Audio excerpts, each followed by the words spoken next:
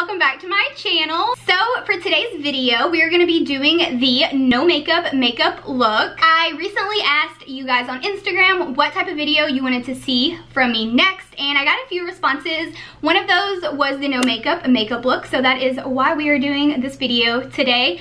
Plus, it's really hot outside, it's almost summer, and I just felt like a more natural look was pretty dang perfect for this time of the year. I know with me, it's really hot and I can't be bothered with just like sweating a bunch of makeup off, so I usually just tend to go for something more natural. And if you're more of a natural gal, I feel like this is a perfect like everyday look for you. It just makes you feel a little bit more put together. So yeah, I'm gonna keep this intro a little bit more like short because I feel like my past few have been a little long. So with that being said, if you guys want to see how I created this no makeup look, then go ahead and stay tuned for today's video. Okay, so let's go ahead and get started. So the first product that we're going to be using today is going to be the Wet n Wild Photo Focus Coconut 3-in-1 Priming Water, and you can prep, set, and refresh the skin with this. Today we're actually going to be using this for prepping the skin, so I'm going to go ahead and spray this on before we go in with any type of foundation. And this does have coconut in it, which is really good for hydrating, so I thought this would be perfect for a more natural look to kind of plump the skin up a little bit and keep it really hydrated and dewy. So first I'm going to shake it, and then I just do a few sprays because it's pretty like hydrating, so I don't need too many. And it literally smells so good. I know I've said that in my other videos, but it smells so good. And it takes a little bit to sink in since it is so hydrating. So if you're in a rush, I usually will just grab my dampened beauty sponge and just kind of help press it into the skin. If you guys see any type of pink like on my skin, I recently like touched my hair up, and whenever I do that, I literally get pink everywhere. Like my bathtub is a mess, like the entire bottom is hot pink. So I think I have a little bit right here, like as I'm pushing this into my face, I can see a little bit of pink here and there. So yeah, I think even the bottom of my hands are a little pink. So if you see that, that's what's up. So now we're gonna go in with a little bit of this Wet n Wild Cushion Foundation. It's the Mega Cushion Foundation SPF 15, and I'm in the shade 107A Cream Ivory Light Medium. That's a very long name. And let me just show you, this is what the front of the packaging looks like, and then when you turn it over, this is actually like the product, so you can actually see what the product looks like. And then when you open it up, it does have like a little mirror right here. I don't want to blind you guys, but then it does have a cap to keep the product protected so it doesn't dry out, which is really nice. And then you have just a cushion in here, and obviously the product is like deep down inside of there. But if you ever feel like this top layer doesn't have as much product to it anymore, this sponge actually comes out and you can flip it over, and like where you see all this product here, there's a ton of product still in the bottom, so you can flip it over and get most of that out of there. So the way that I like to apply it is to take my dampened beauty sponge and just press it straight into the little sponge here. Now since we are using a sponge on a sponge, you do have to kind of press in there pretty dang hard, and then we're just gonna start applying. I'm gonna start with just like one side of my face so that you guys can really see the type of coverage it gives. It's not a full coverage product, which you don't really want on no makeup days. You want it to look like your skin, but maybe just a little bit more perfected. I personally love this because it has SPF 15 in it, so I feel like I'm getting my sunscreen and getting a little bit of coverage as well, which is really nice. I totally think I will probably go up a shade in this here soon, since it is getting to be summer now, and I've been to the beach like a ton recently, so I've gotten pretty dang tan. Like my arms are pretty, I mean, I'm not like that tan. I need to calm down. I'm over exaggerating a little, but I have gotten a bit more golden here and there, so I think it's time to step up a shade. So this is basically, let me scoot in because I feel like sometimes you guys cannot see up close, but this is basically one side done and then one side with nothing on it. And you can just see that it really evened out my complexion and covered up a couple of blemishes. They're still a little red, but I will do a little spot concealing in a second for those. But yeah, it looks really nice and fresh and luminous and healthy.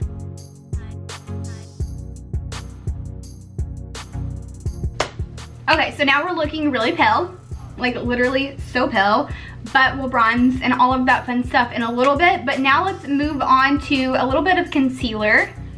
So the concealer that I'm gonna be using today is the Maybelline Fit Me Concealer in the shade Fair 10. This is my favorite like everyday concealer. So I have like the e.l.f. concealer here and the ColourPop one, which are really, really good full coverage concealers, or like when I'm doing full glam makeup. But whenever I just want something a little bit more natural and luminous, I usually will go for the Maybelline Fit Me because it's really quick and easy to blend out, and it's a little bit lighter than those other concealers, so we're gonna use this today. So we're not gonna go really crazy with this like we normally do, like the large triangles under the eyes. I'm just gonna do it where I absolutely feel like I need it the most.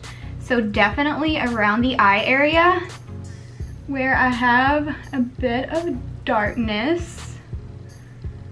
And then I'm gonna do a little on the lids. We will go in and do the brows in a second, but I wanna go ahead and hide. Whoa, I look really funny. I wanna go ahead and hide any veins on my lids. And then the only other places I really wanna do it, I have a few little blemishes around my mouth, and then one like right there. And that is all of the concealing that we're gonna do today. Let me blend this out because I look crazy.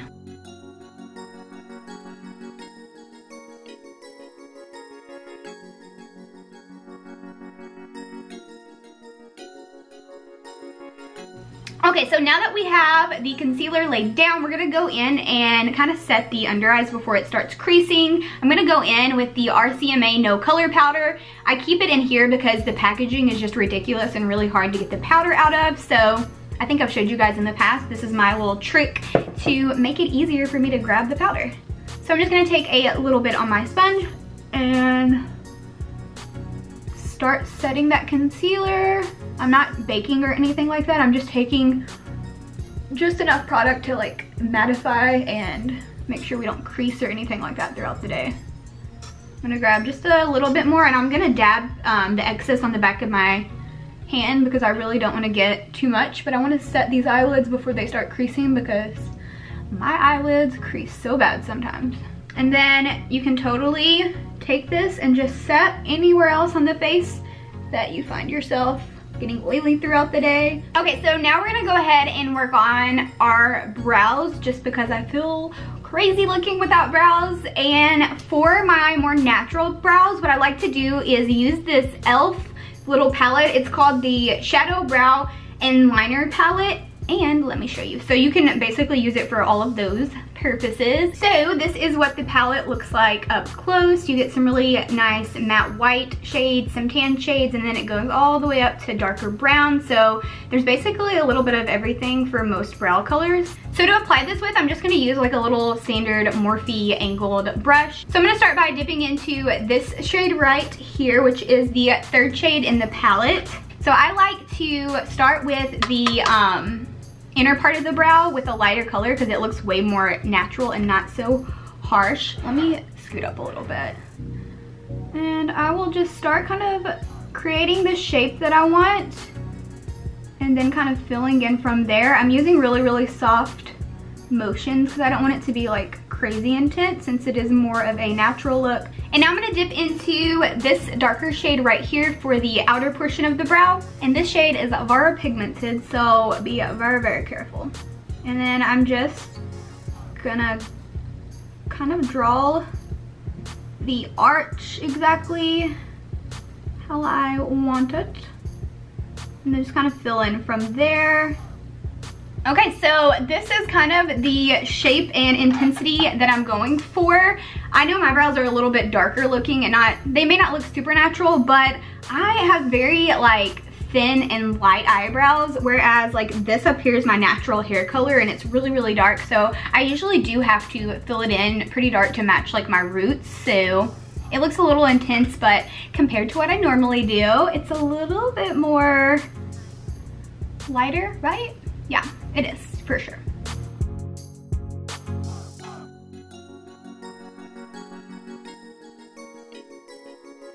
Okay, so brows are completely on. Now I just want to take a little bit of my Anastasia Brow Gel, the clear one, and kind of make the brows stand up a little bit more so they look more real and not just like laid down on the face. This will help make them look a little bit more natural. And I know mine are really dark, but that's just what I like. So if you are into a bold brow, just pick a lighter shade, or obviously a shade that matches your brow, and just don't go quite as heavy as I did. But this is just what I prefer. Even on natural days, I feel like the brows just really frame your face. Okie dokie, so this is the brows completely done with brow gel in. So now let's go ahead and move on to the face. And I want to first start by applying some bronzer because I'm blending in with this wall basically, and I'm not about it. Okay, so for our bronzer, we're gonna be using the Physicians Formula Butter Bronzer. I don't have the like component all on its own. I actually have it in this limited edition little palette. So unfortunately they don't sell this whole thing anymore, but they do sell the butter bronzer by itself. So I recommend just doing that because honestly, the butter bronzer is what I use the most in this palette. I'm in the shade light medium, and I really like this bronzer because it does have a little bit of a sheen to it. It doesn't have like actual glitter in it, just like an iridescent, and it just looks really natural on the skin and pretty. So now to apply our bronzer, we're gonna go in with the e.l.f. Flawless Face Brush. This is so soft. It's probably like my favorite brush that e.l.f. makes, especially for more natural days since it is so fluffy. It really just airbrushes the product onto the skin. So I'm just gonna start by applying this anywhere that the sun would naturally kiss my face. So just kind of the places that I noticed that I kind of already am getting tan. I'm just gonna intensify it a little bit. And you'll notice I'm not being too like specific about where I put it and not very precise either. I just really want to naturally kind of warm the face up. And then obviously whenever you do your forehead, I'm about to really mess my hair up, but whenever you do your forehead, just make sure you push it into the hairline, because then you get that, if you don't, you get that little mask of makeup on and it doesn't look too natural. So we just want it to look as natural as we can get it. And you can just already see like this side looks so much more kissed by the sun. It looks like I've been outside. I don't look completely pale, but it's very natural. So it doesn't really look like I contoured or applied a lot of bronzer. It just kind of looks like this is what my skin tone naturally is. Whereas obviously we put it there, but just to compare the forehead, you can see it's a lot more pale and just looks kind of washed out. Okay, so now we're gonna go in and do a little bit of highlighting. This part, again, is optional if you don't feel like you have time to do highlighting. Since we do kind of have a glow going on already, you can totally skip this, but I love to highlight. So I'm gonna go in with the Suva Beauty, Suva Beauty Liquid Chrome Illuminating Drops in the shade Imperial. These are so good. So the first thing you wanna do with a liquid highlighter is to really shake it up because it can tend to settle a little bit. I'm gonna go in with my beauty sponge, but I feel like it's dried up a little bit. So we're gonna use that Wet n Wild spray and kind of dampen it again. And then let me show you guys. One drop will do ya pretty good. And I'm just gonna spread it out so you guys can see what the color looks like. But it's a really pretty soft, like light gold. And with that beauty blender that we just dampened, I'm gonna go in very lightly. You really don't even need as much as what comes out. And then I'm even gonna press any excess onto my hand. And then I'm just gonna start working this. See, like I feel like that is even too much. I'm gonna start working this in very quickly, right on the tops of the cheekbones. And this is just gonna give us a little extra glow, but look really natural. Since this is a liquid, it really blends in pretty well with the skin and doesn't look super powdery, or just, it doesn't look like you have something extra on your skin. Cool, so we're looking pretty highlighted, pretty dewy, pretty glowy, and I love it. I hope that you guys can really see what it looks like. It doesn't look too intense, but it just looks really pretty and glowy. Okay, so I do want to go in and highlight the inner corner of my eye, but I personally don't want to use the liquid because sometimes I feel like it breaks up in the inner corner of my eye a little bit. So I'm just gonna go in with this Ofra and Nikki Tutorials collab. It's the Everglow highlighter. And I'm basically just gonna mix the lighter shade and the medium shade together.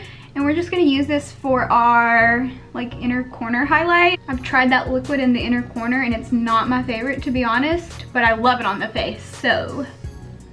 But now I do want to go in with a little bit of this Wet n Wild Ultimate Brow Highlighter. We're actually not gonna use this for the brows. I like to use a like nudie pink liner. It's not a liner, but it's for the brows, but we're gonna use it as liner. I like to use this for the inner waterline.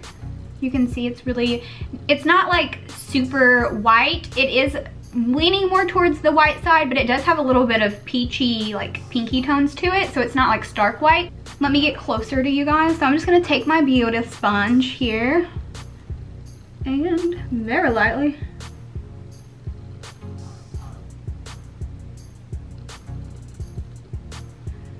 So just like that. I only did one pass because the more you do, I notice it is kind of creamy. It will like dispense too much product on your eyes and then it will get all cakey looking in your eyelashes, and that's just not a cute look. So one pass is all you need. Okay, so basically just like that. Let me get closer. You really can't tell all that big of a difference, but if I look down, you can see it a little bit more, I think. It just really opens your eyes up though. That's like the main point I do it, is because I feel like my eyes get lost looking or just look really small. And then whenever I put this on, they just look so much more like bright and just wide awake. So now we're gonna go in with a little bit of mascara, and for mascara, we're gonna use the L'Oreal Lash Paradise, or L'Oreal Voluminous Lash Paradise. I'm sure you guys have heard everyone and their mama talking about this. This is literally my favorite mascara ever. Like even out of high-end mascaras, I've tried them all, guys. Trust me, I've tried them all. And this one is like $6 to $8, just really depending on where you get it. And it is so good. Let me show you what the wand looks like. I love this type of wand. So since this is more of a fluffy wand, I feel like you get a lot of length and volume like all in one, which is what I go for whenever I look for mascaras. And you will see, let me just show you and stop talking. So we're gonna apply this to the top of the lashes and the bottom lashes. So what I like to do with my mascaras is obviously get as close as I can to the inner corner so I can get all those little baby hairs. And then just kind of wiggle it into the lashes until I feel they are nice and coated, but not too coated because it can get clumpy if you go too crazy. And then I will turn my mascara this way and grab those outer lashes and kind of pull them like out. I feel like if you just do your lashes all in like one solid motion and just leave it at that, they kind of just look unnatural looking, whereas whenever you do it with the ends kind of flared out and then this part up, it looks a little bit more wispy and it almost looks like you're wearing falsies, which is pretty cool. My lashes on the bottom are literally as long as the top one, so I have to be so careful when I do it so I don't get mascara everywhere because they're so freaking long, which I'm not complaining, but it just makes it a little difficult. Okay, so let me show you guys up close when I'm done with mascara and when I'm without. You can just see how like voluminous and long it makes my lashes look. I love it so much, like literally such a big difference. Okay, so mascara is all complete, and now on to our final step of the no makeup tutorial. Whenever I'm doing more natural looks, I really like to go in with a gloss rather than like a lipstick or a liquid lipstick, just because I really can't be bothered like trying to get the lines all perfect and everything. And I really like these Buxom glosses because they have like a little bit of a plumping aspect to them, which I enjoy. If you don't really like the tingly like minty feel, you may not love these, but I like them a lot and they're not sticky, which is super great. So we're gonna apply this real quick. So this is the gloss on, just really natural, really nothing to it. It basically looks clear because I kind of have more pigmented lips, so yeah. So this is the completed look. I honestly wear this look like 9 times out of 10. I'm usually wearing this. Like if I'm not doing anything like super important, I'll just throw this on, and usually if I'm not filming, it takes me like 5 to 10 minutes max, which is really nice. And again, thank you for recommending this video, and I'll make sure that I get to the other ones that were recommended to me. And then also, if you weren't able to respond to that little thing I did on Instagram, go ahead and leave me a comment down below of a video that you may want to see me do here on my channel. And also, before you exit out of today's video, make sure you give it a big old thumbs up if you enjoyed this type of video. But that is it for today's video, guys. Again, thank you so much for stopping by and watching, and I'll see you all in the next one. Bye!